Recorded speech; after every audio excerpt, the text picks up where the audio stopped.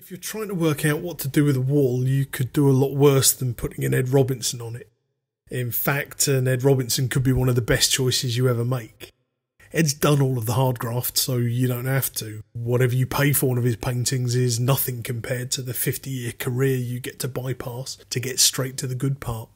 It's worth pondering the scarcity of Ed's work as well. There are only so many hours in the day, and Ed only has one pair of hands. His works are a finite supply, so if you find one and it's available, you should probably buy it before someone else does. The hardest part's been done. Ed's done the graft and worked miracles onto canvas.